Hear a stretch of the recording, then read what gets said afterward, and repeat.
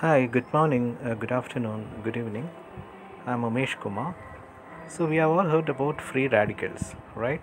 Free radicals, antioxidants, all those stuff, right?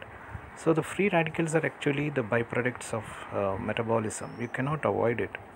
It is produced along with the oxidation, right? So, if you want energy, then you get energy from the food, and in the metabolism process in the mitochondria you get energy as ATP, and along with ATP these free radicals are also produced. So we don't know how much free radicals are produced, and right, it is similar, like I can give you an analogy, like if you are cooking a food, okay, right, the spark or the spark from the fire can fall on the carpet near the cooking place, okay.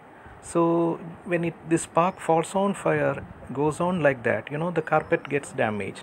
So you can consider the carpet as your human body, and the spark as the spark fire as the energy, right? You need fire to cook the food, to for the energy, but along with that you are getting free radicals as the sparking, okay, which is very close to the fire. So you can consider the carpet as the human body, and fire as the metabolism, or what you call mitochondria, right? So mitochondria is something as called a factory in the cell. Mitochondria is the cell factory, right? So along with the free radicals, along with the energy what you need for your day-to-day activities, the free radicals are also produced. The topic of discussion here is the exercise.